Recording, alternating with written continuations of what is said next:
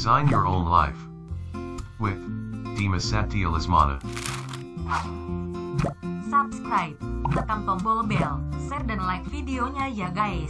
Terima kasih. Steve Jobs, Elon Musk, Warren Buffett, Bill Gates, Ted Turner. Success leaves clues, kids. I just named 5 of the greatest names in business in the last 150 years. And they all have one thing in common. They're ball busters. They're hard as nails. Where does that leave you? I still work 50, 60 hours a week. And I haven't had to work in 35 years. You're not willing to do anything. You're not willing to sacrifice anything to be a high-performance person. I don't want to be like that. No, most people don't. I want to be liked. Yeah, well, see, you want to fit in. I'm the only speaker that you're ever going to hear that really, with all his heart, doesn't give a shit. If I leave here you liking me, I did something wrong.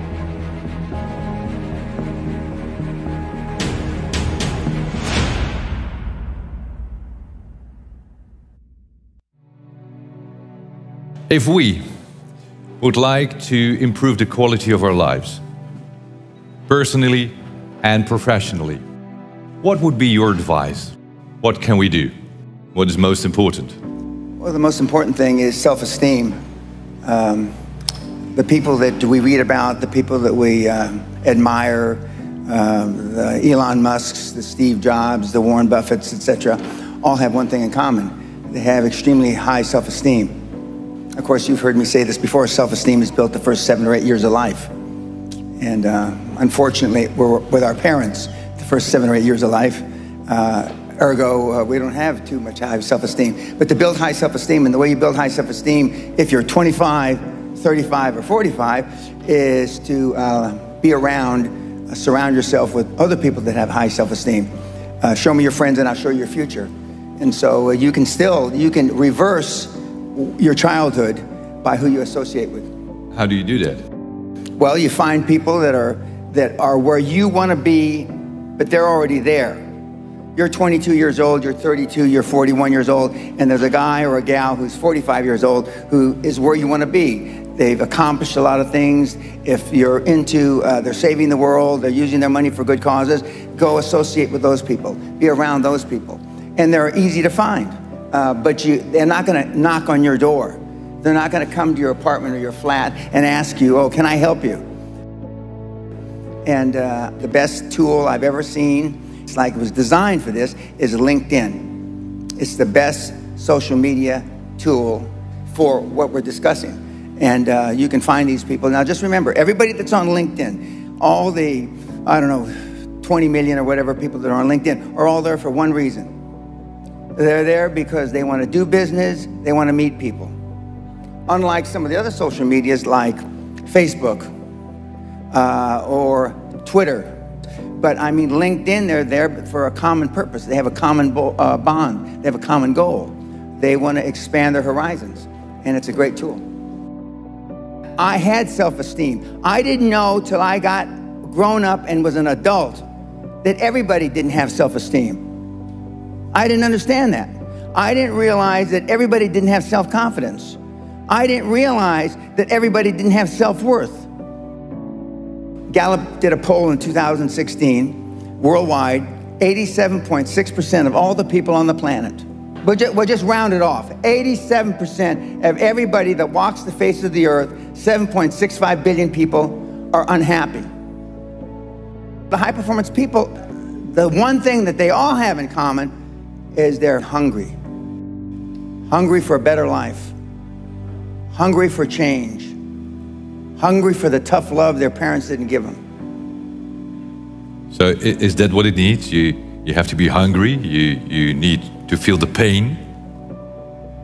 Growth only comes through pain. No pain, no gain. It's the same in life.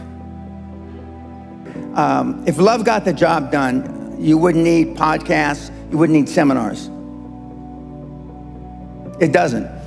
Tough love gets the job done. But being liked doesn't get you a raise when you're working for whoever you're working for.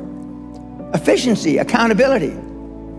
Most people that come to seminars are there because they weren't held accountable when they were growing up. What is your definition of a high-performance person? Being all that you can be every day. 24/7, 365, being all you can be. I asked the question a couple days ago. How many of you can raise your hand with, how many of you have kids?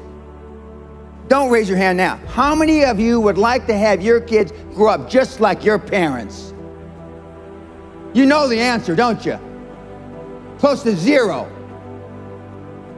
Because they were shitty role models.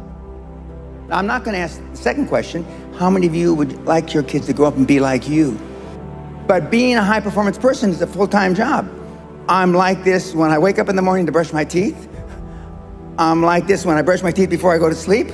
I'm like this 24/7, 365, and I've been like this for the better part of 50 years. I'm always like this. I'm always pushing the edge of the envelope. But I just work hard. I don't know any other thing than hard work. And hard work is out of favor now. It just is. Because you're not willing to make any sacrifices to be high performance. I still work 50, 60, I don't consider it work. I still work 50, 60 hours a week. And I haven't had to work in 35 years. So the bottom line, you're not willing to do anything. You're not willing to sacrifice anything to be a high performance person. It sounds strange in hindsight. I found making $450 million easy. Easy. And I wanted to do something more with my life. And so when I got into the financial coaching, I wanted to change the fabric of financial coaching, which I have. And I wanted to be known as and now that's what they call me, the greatest of all time. But this was just me flapping my mouth 25 years ago. Now I am the greatest of all time, vis-a-vis creating wealth through people like yourselves. And I wanted to leave that legacy. And I wanted people, like I'm from the barrio, I'm a real rough background, been in jail 5 times, did a lot of ugly things. But I'm glad it happened to me because I know what the other side, like some of you have never been kicked in the teeth. I know what it is to be kicked in the teeth and my teeth be on the pavement. I know what that feels like. I know the humiliation. Forget the pain, you get over the pain. I wanted the poor kids to understand that they had a methodology, there was a methodology used by one of them that was once poor and got in a lot of trouble. You can do it if you want to do it bad enough. The operative part of that little description is if you want it bad enough. Muhammad Ali, arguably one of the greatest fighters ever, he was talking shit since he's 14, 15 years old, I'm the greatest. Before he ever had a professional fight. My father said, if you've got something in your mind, it should come out of your lips. The squeaky wheel gets the grease. And you've been taught all your life not to ask. You've been trained, keep your head down, don't embarrass yourself, don't embarrass the family, don't say things that may not happen.